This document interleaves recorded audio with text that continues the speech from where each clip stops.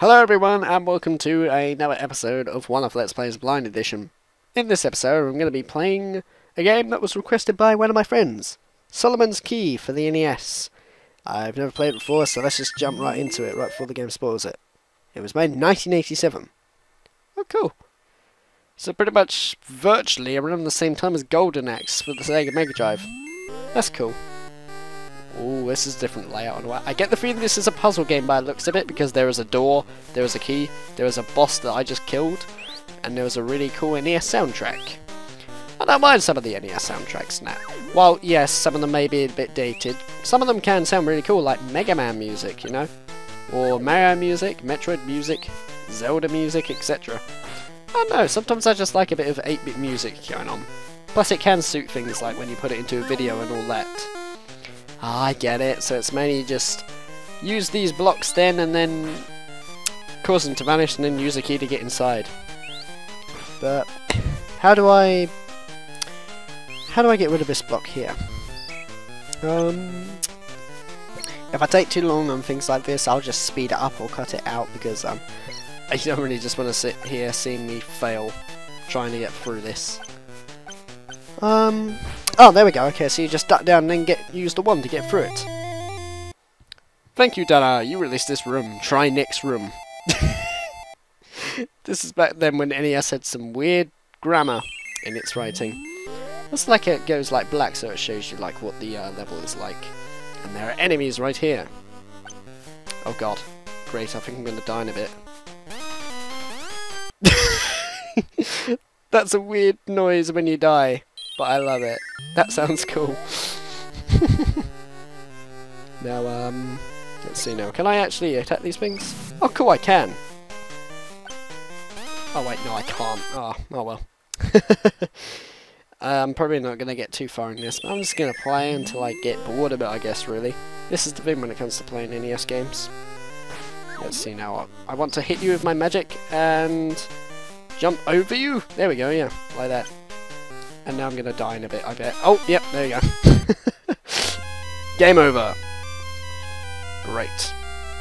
Okay, back in room 2 again. Let's not fail this time, shall we? I don't know how much life I have and all, but we'll find out in a mo.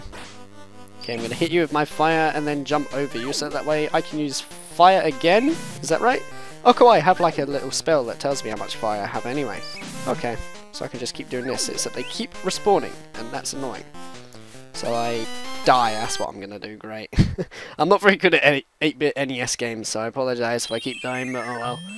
I'm sure it's entertaining for you. Alright, so actually I'm going to take a different route. Instead of hitting them, I'm going to go up instead.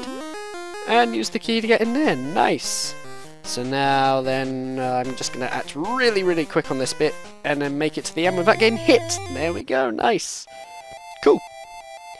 So it's mainly just learn from your mistakes through playing these kind of games. I don't mind that kind of game, really.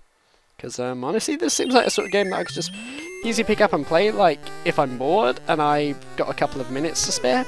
Because, you know, you can just quickly continue from where you last left off. That seems alright. I quite like that. Plus, I heard this is a good NES game anyway, and it sure seems it. Seems pretty unique. Well, okay, maybe not unique and all. I mean, this does seem very basic now, but back then it must have been pretty cool. Those things there remind me of Bubbles from Zelda. I don't know about you. In fact, the main person reminds me of Zelda. Look at him, he looks like Zelda but with a cape. Okay, how was I supposed to dodge that? I suppose I could have added a bit of flaw into it in order for it to avoid it, but never mind. Other NES games that I actually like just playing in my spare time, more of games like Balloon Fight, as one of my friends likes Balloon Fight as well, and I can see why. Because Balloon Fight is quite a cool game, actually. Because it's got like 2 methods in that. One where you like kill things, and another one where it's balloon trip. But if you want to know more about that, I'd suggest looking at the video me and my mate LT Kenyon made of the first one of Let's Plays ever, which was updated very rarely. Okay, I'm going to put this in the way so then, yeah, there we go. Okay, that makes sense. Oh cool, and there's no falling damage either, that makes sense as well. I'm just going to jump out of the way though to make sure that I don't get hit by that thing, and oh my god, really. Great. So that is too short, is it? Well, okay. I thought I screwed up there. Yep, oh my god, game over again, really? Aww. Actually, this is quite a risk, but let's do it. See if it works. Because if you can do this, and that's cool, I swear. Oh my god, you can! So cool, you can just fall down the edge, so then you don't have to bother. Okay, cool, so there's a bit of sequence breaking in the game as well. Well, maybe that's not quite sequence breaking, but I don't know. Speaking of sequence breaking, did I ever mention how much I love to sequence break Super Metroid? I'm pretty sure I have. As, honestly, that game has a lot of sequence breaking, since there are many ways where you can just exploit the game and that, so you can just find hidden areas and stuff, and I just love it a lot. Super Metroid is probably one of my favourite games of all time. I kid you not. I just love the game that much. Okay, so, let's see, how am I going to get past this one? Not by doing that, of course. Great.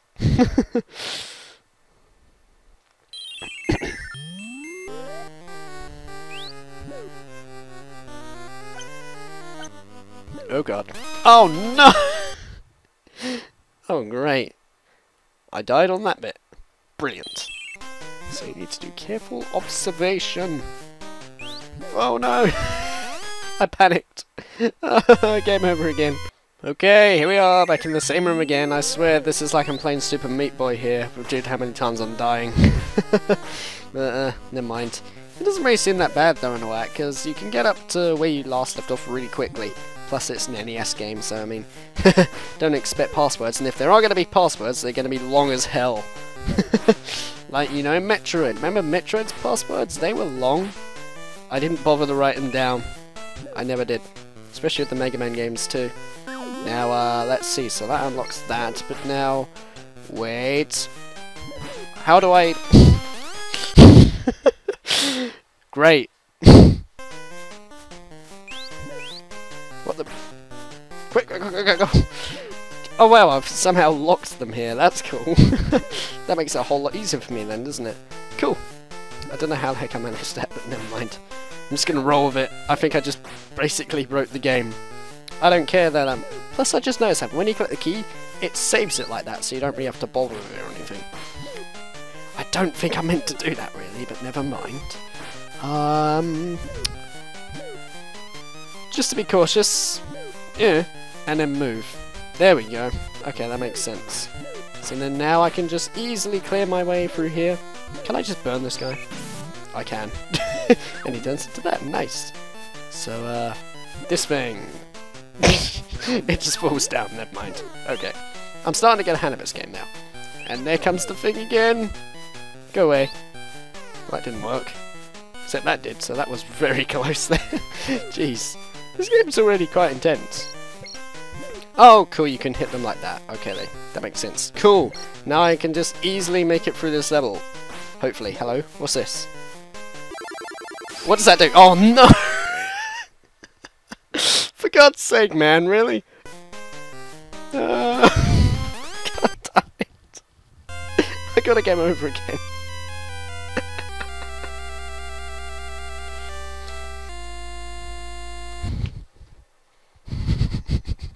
Luke, you Okay, so I just noticed something. I just noticed that my life goes down.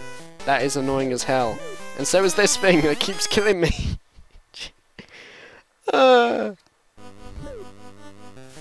Why am I even hitting that block that doesn't do anything? I'm such an idiot. There we go. There we go.